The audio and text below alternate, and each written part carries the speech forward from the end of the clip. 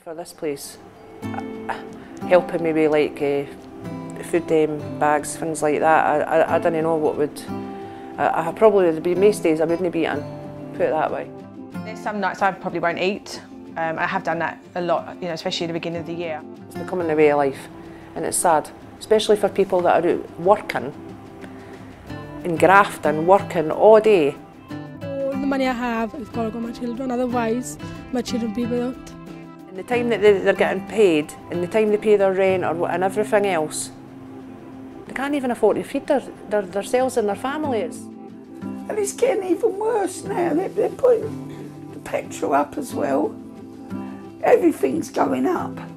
This is what life is all about, really, at the end of the day, and it's about all these people that are struggling. It's been tough. I've wanted to cry, but obviously having my little girl at home, I've had to just kind of bite my tongue at it.